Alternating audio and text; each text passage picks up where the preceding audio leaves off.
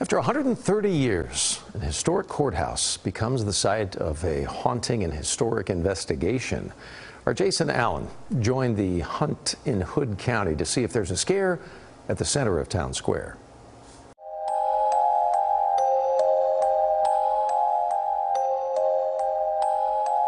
On a perfect October evening, with families enjoying the fall night, the time finally came for an after-dark entrance to Granbury's historic county courthouse to see who else might be out after hours.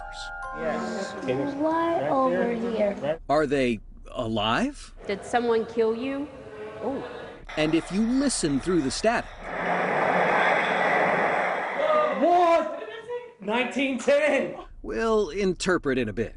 This hunt was hosted by Greg Stevens, who, since he was a kid, see these shadow movements running, I'd go chase them. I know it's crazy, but that's what I used to do, man.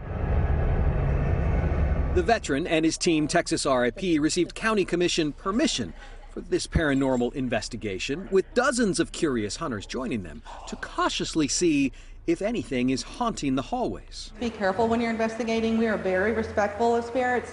And after 130 lonely years, can you show me where you are? So, we got a couple over there. The ghosts seemed almost grateful for company.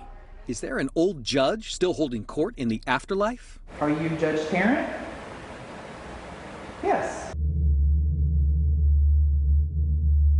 Other spirits, long locked away, used lights to reveal themselves. Is one of you Harold Harrison?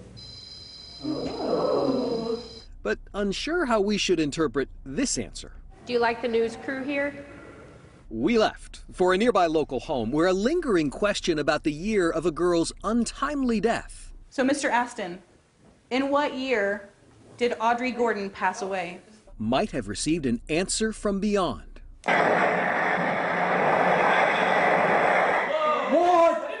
1910! 1910. Flashlight's going That's clear. A haunting end to a hunt that made history. In historic Granbury, Jason Allen, CBS 11 News.